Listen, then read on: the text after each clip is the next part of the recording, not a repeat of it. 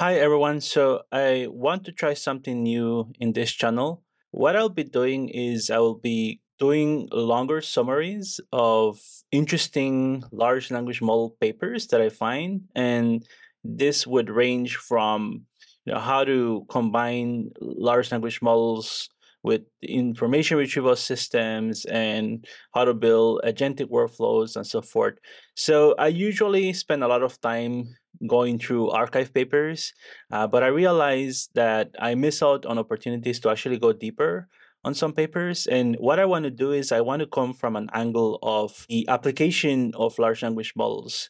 I do teach a lot about large language models, the prompt engineering aspects of it, how to build RAG systems. And, I teach this to like startups. I do a lot of technical consulting as well and how to put these systems into the real world. But there's a lot of interesting insights and new ideas that are coming through some of these research papers that, a lot of these companies like Meta and even universities, right, are presenting really interesting ideas. So how to push forward large language models, and how to make them more effective for different applications. So I want to start off with this interesting paper that I found yesterday. This paper is about how to train LLMs to utilize information retrieval effectively. So we know with RAG systems, when you are incorporating some information retrieval component to the system, right, you're getting some information that's external, and that may have or may face some conflict with what the model already knows. So there are a lot of really interesting papers that are kind of digging deeper into this question of when exactly should the language model utilize context or external context from an information retrieval system and when not to use it. The idea behind this paper from Labruna Campos and Eskun here from the different universities here is that these information retriever systems, right, they are used for different things. And in this case, the scope of the problem is on question answering. They want to train a system or fine tune a system to make that decision when to use information retrieval. And that's kind of really important, especially in open domain question answering, where sometimes a system will need to access external information or knowledge to be able to answer that question faithfully or accurately. So I think this is a great idea, and you will see some of the results that they get.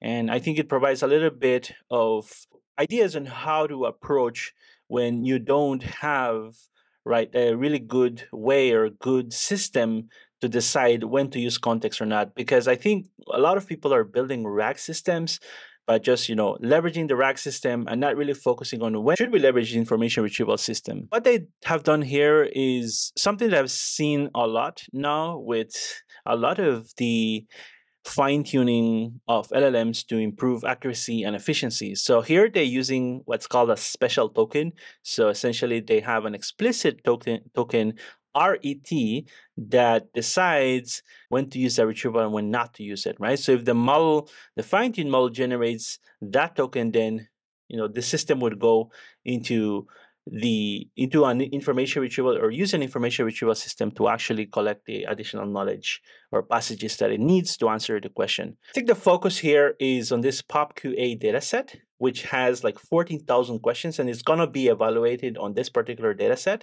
So what they've shown with this dataset is that while LLMs relying solely on their performance parametric memories excel in addressing high popularity questions from this dataset, the efficacy diminishes for low popularity questions where using IR becomes crucial, right? So that's really important. That's why I think they needed to perform an extensive analysis on this problem. Now, this is basically a summary or an overview of what this paper is presenting. So at a high level, we have, there's a question, usually that's coming from a user, right?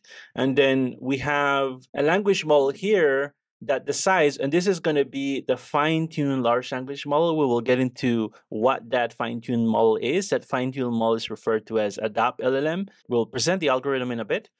But here, the step-by-step is the model will generate RET, right? If it is confident that it needs some external information or it needs to retrieve external information that will provide us context to the language model eventually to answer the question. And if it doesn't generate that, then it will just go straight into answering because it's confident it has that probably stored in its internal memory. So it will just generate the answer correctly. So I think this is very intuitive, and this is a really cool idea, but we will see how effective this is in a bit.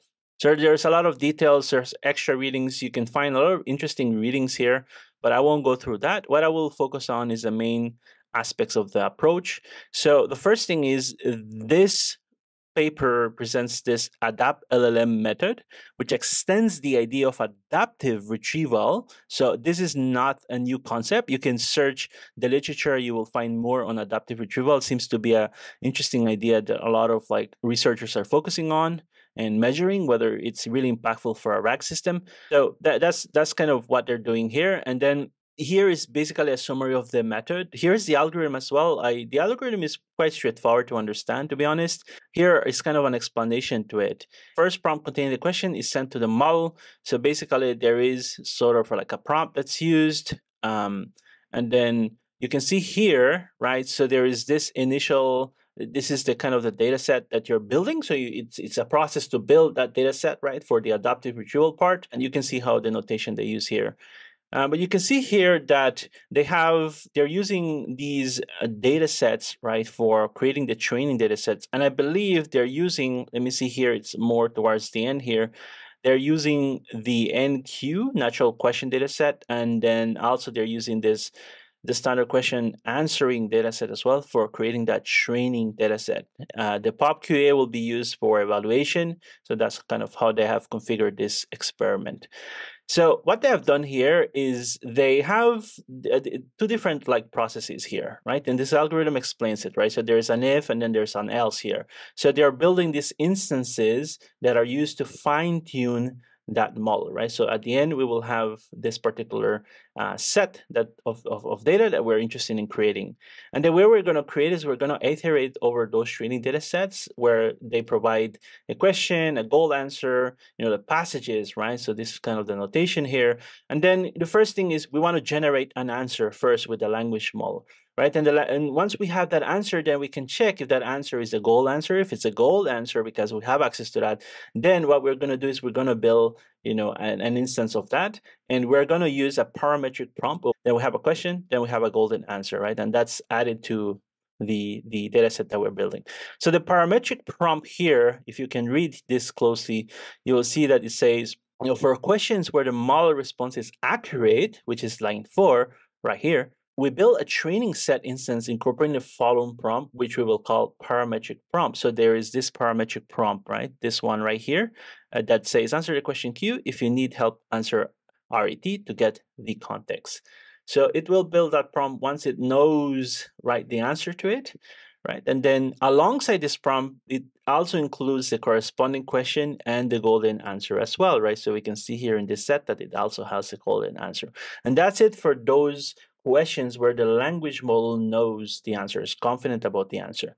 And then in contrast, if the language model fails to produce a correct response to the question, which is line 8, right? We're in the else now, in the else statement, we build two different instances. So there are two instances that are being created here, right? So the first one employs the parametric prompt, which was used, this is this prompt right here, right? With RET designated as the answer. So, unlike this one that uses gold answer right here, this one will use RET, right? Because this one will be telling the model, or these are instances that will be telling the model that it needs to go into this kind of mode and it needs to retrieve this external information. So that's how I understood that instance is useful for. And so that's kind of one of those instances that are created. And then also it will create, right? So you can see here, it's indicating the necessity for additional context. So this will let the model or help the model to know when to use that additional context. Now, the second context prompt encompasses contextual information alongside the question. So this one also has some additional information here, which is the additional context. So for this instance, we include the prompt, the question from Q, and the golden answer from A, and the corresponding context passage. You can see here that there is a context prompt as well. So there are two versions that are being created, right? This one doesn't have the RET. The reason that's really important, right? All of those instances, this summarizes basically why it's important. So it says here, this approach ensures that the model effectively learns to discern when context is necessary for answer questions, or to provide a direct response when it suffices, as well as answer directly when provided with context. So that last one will help with that part, right? So that's kind of the different settings that it's aiming to try to satisfy. And so, this the straightforward fine tuning, those data sets are used. And here we can start to see some of the results that this model is producing. So we can see here a little bit more closely here. So this one is a performance comparison. So they use the Llama 2 models, by the way, and it's, I think, the 7 billion model. And so here you can see with the different data sets that were used as training set, what they get in terms of the results. And obviously these settings right here, never retrieve is no retrieval used, and always retrieve is always use retrieval. So these are kind of the two baselines that are compared with, right? So you can see this is the method they're proposing. You can see how there is definitely some improvement in terms of accuracy. Now, this is not perfect, obviously.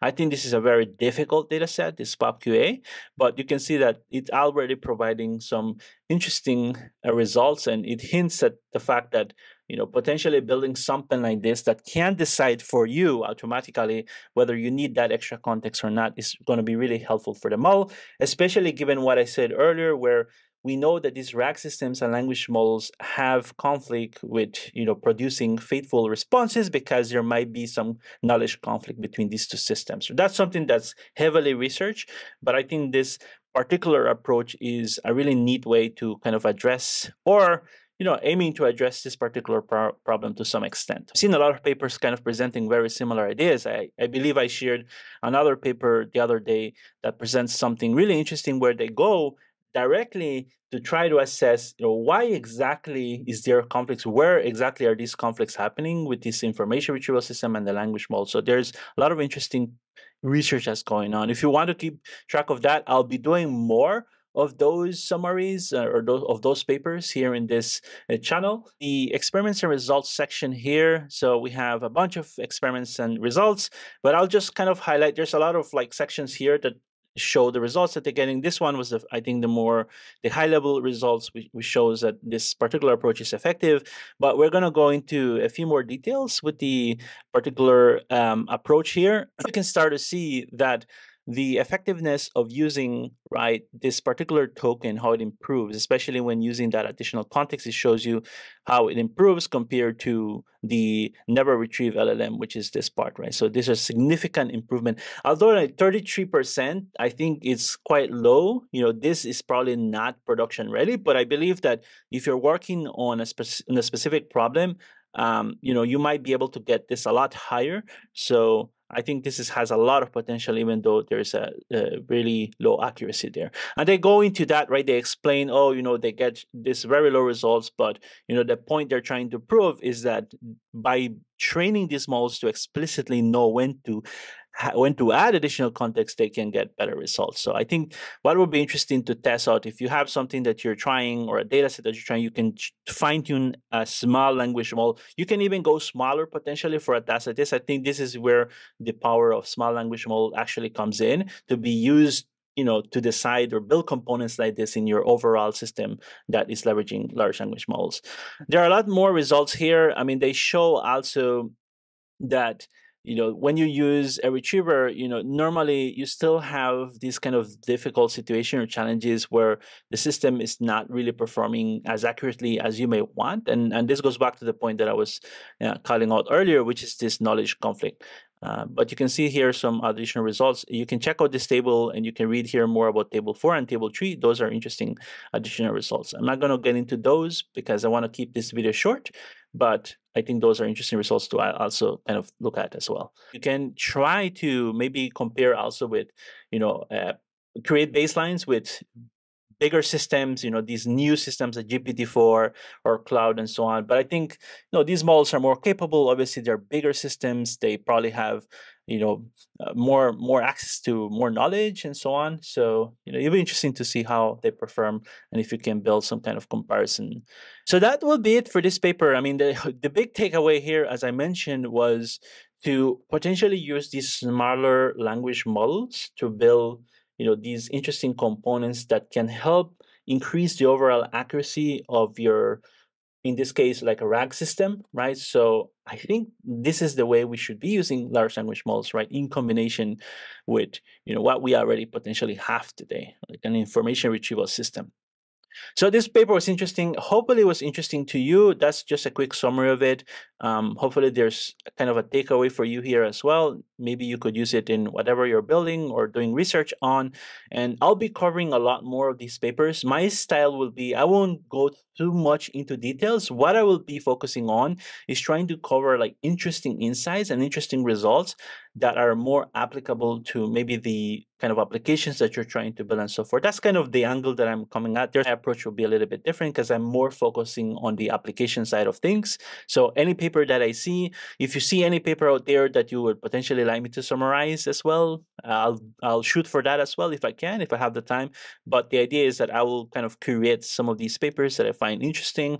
If you leave a like and if you comment on it and you subscribe to the channel, that tells me a lot that this might be interesting for you. So please do that for me, and that'll be really helpful, and I really appreciate that.